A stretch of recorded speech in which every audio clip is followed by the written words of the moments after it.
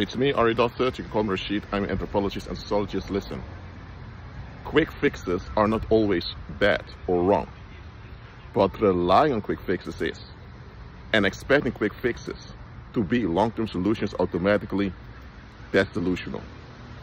A quick fix is something you do on your way to a bigger solution. For example, if your if you have a flat tire on the road, you put some tape on it to keep driving at the car mechanic to get the tire replaced. That's a quick fix that's beneficial.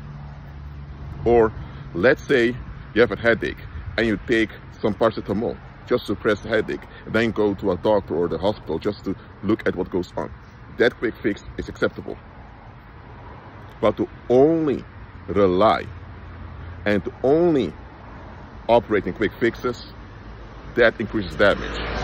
Unfortunately, in life, worldlings by default hold on to quick fixes.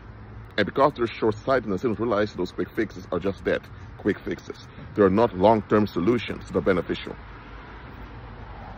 I don't think quick fixes are wrong in themselves, as long as they're incorporated in a long-term solution.